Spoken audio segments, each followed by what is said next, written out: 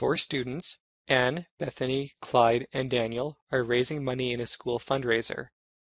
Their current total and donation rate are shown in the following table.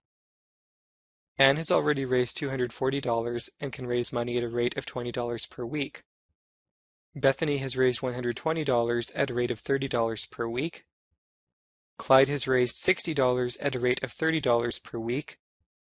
And Daniel has just started, but he can raise money at a rate of $60 per week. In Part A, we will derive equations for each student and draw their graphs.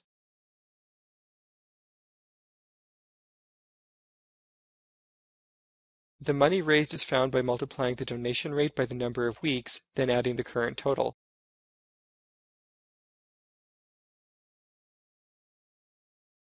The money Anne raises can be represented by the function a of n equals 20n plus 240.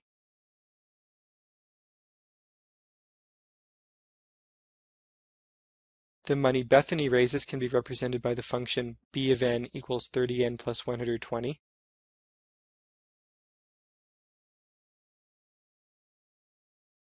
The money Clyde raises can be represented by the function c of n equals 30n plus 60.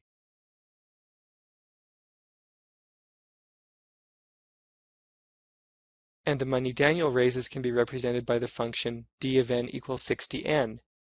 We are using function notation to help identify which equation belongs to which person.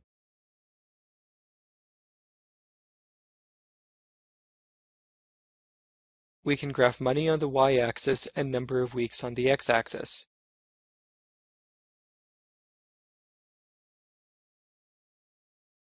Now draw each line on the same grid. This completes Part A.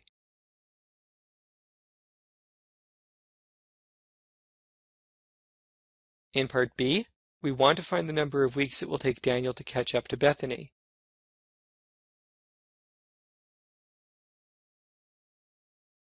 By looking at the graph, we can see that Daniel's line intersects Bethany's line at 4 weeks. This is how long it takes for Daniel to catch up to Bethany.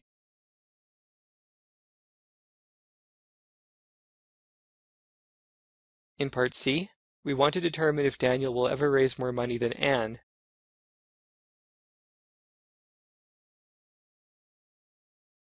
The point on the graph shows that Daniel's line intersects Anne's line at 6 weeks. After this point, Daniel will have raised more money than Anne since his blue line will be above her red line.